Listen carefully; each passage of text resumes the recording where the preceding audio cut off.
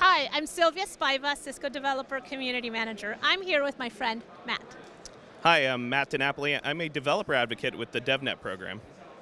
5 years of the DevNet Zone in the US. You were here with the first one. Tell us what this journey means to you.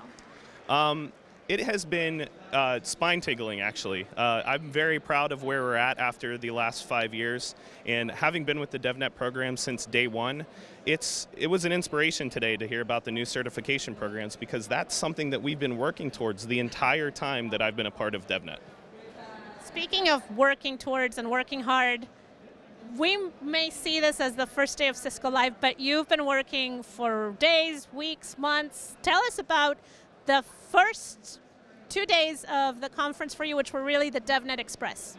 Yeah, so we had our inaugural Meraki DevNet Express. As you may know, we already have 5 other DevNet Express tracks, and this is the new one with Meraki. And the last 2 days in downtown San Diego, we held a hands-on learning tutorial event that introduced network engineers and developers to information around REST APIs, coding, but more importantly, how to integrate with the Meraki platform.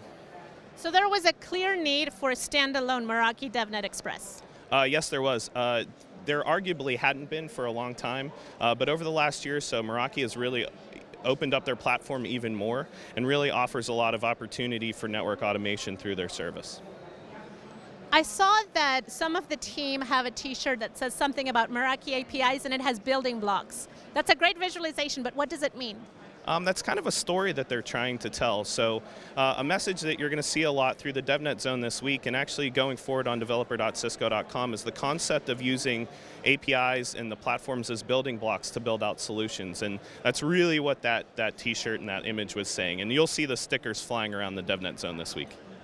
I already got a batch of stickers, so make sure you find me if you want some. But the DevNet Zone is about to be taken over by Meraki. What happens when there's a takeover, and what's going to happen with Meraki here in the DevNet Zone?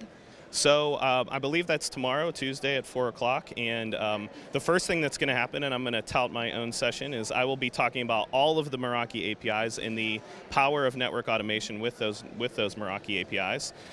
There will be giveaways. I believe there's going to be some beer, so that sounds like fun. And then we'll be focusing on the Meraki demo booth and the Meraki hands-on labs that are going on. So a lot of just Meraki-focused material. If anyone's around the DevNet Zone for that takeover, they'll become experts within an hour. You have been to every one of the Cisco Lives. Tell me what you see that is different, but more importantly, what you see is common to the people that come to the DevNet Zone and want to learn more about automation, about Meraki, about APIs. I think you said the word, and it's learn. Everyone here, especially people that spend the majority of the week in the DevNet Zone, are learners, and they're active learners. They're people that understand that things change, and you can look across the networking industry and see that that is actually happening. And so they're deciding to take an active effort in learning new skills, learning new platforms, learning new technologies to make them not just better at their jobs, but to provide solutions to organizations around the world that are super helpful. Okay, so now I have to ask you the question of the week. Developer or engineer? Well, I'm a developer. I wish I was an engineer, so I'm going to lean with developer and maybe a little bit of engineer. Well, come to the DevNet Zone and find out what you want to be. Thanks, Matt. All right, thank you, Silvia.